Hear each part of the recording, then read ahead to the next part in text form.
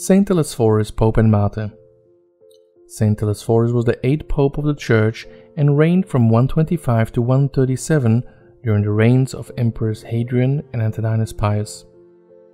The Liber Pontificalis mentions that he had been an anchorite or hermit prior to assuming office.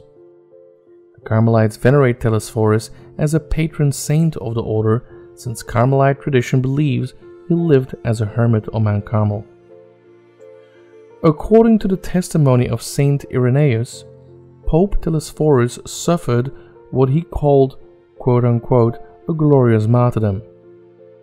Although most early popes received the title martyrs by sources such as the Liber Pontificalis, Telesphorus is the first to whom Irenaeus, who wrote considerably earlier than the Liber Pontificalis, gives this title. Several ecclesiastical decisions have been attributed to Pope Telesphorus.